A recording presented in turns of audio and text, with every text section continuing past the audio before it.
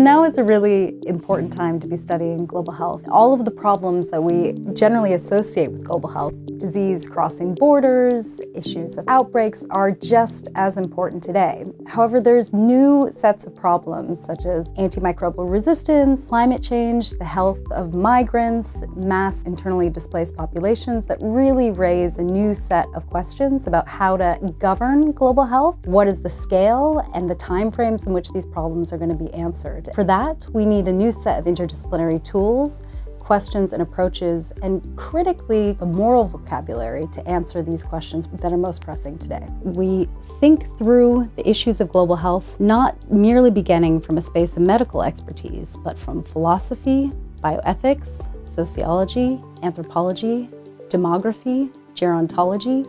Our students have gone on to do independent research on the implementation of mental health policy in Kenya, on the UN policies around the Rohingya crisis, healthcare emergency workers on the border in Calais. We've had students go on to pursue careers in public health, working in ministries of health, gone on to have careers in international aid organizations, in NGOs, and in a range of different institutions globally.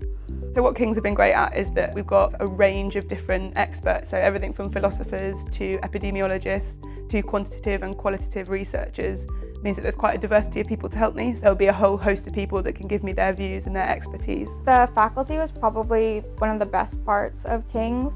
The mentorship was fantastic. She provided tons of edits, tons of advice, and was really great with helping me to think critically about the project. Really, it's a special department that we have. It's a bunch of great people and they're doing interesting interdisciplinary work. And that's wonderful.